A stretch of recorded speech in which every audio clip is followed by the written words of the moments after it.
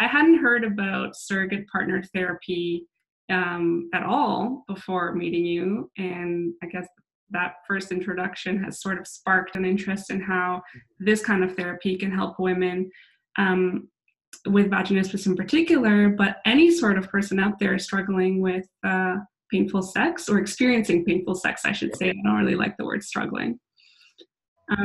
So tell us a bit more then about surrogate partner therapy itself. Sure. So surrogate partner therapy is a therapeutic model where we work in what's called a therapeutic triad. So there's a surrogate partner, there's a client, and there's a supervising therapist, often a sex therapist, but not necessarily. And usually what happens is a client is dealing with certain issues where they need help beyond what traditional talk therapy can provide.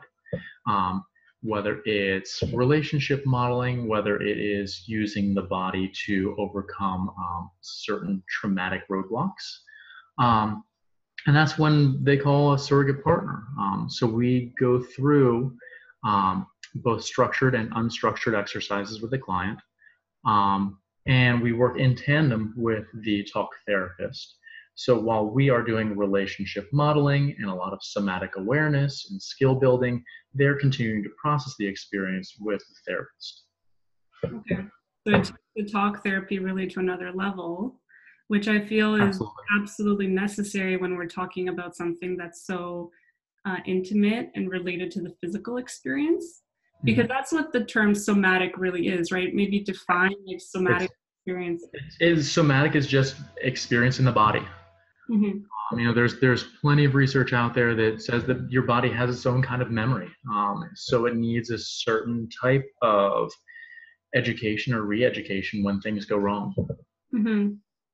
Okay. And I think then that would be so useful when it comes to people who aren't feeling comfortable experiencing that body sensation or even having that communication if they do have a partner, but probably more so even for people who don't have a partner and need to get over that hump of the painful experience hopefully before being with a partner and introducing them to that conversation. Because it's not always an easy conversation to have.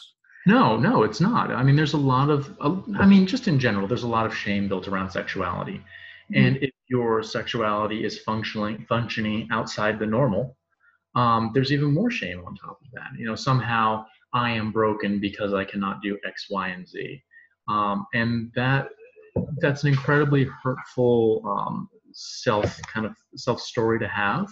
And it's one that really isn't necessary because people aren't broken irreparably. It just takes a little bit of work to get back to a healthy point where they can be sexual with others.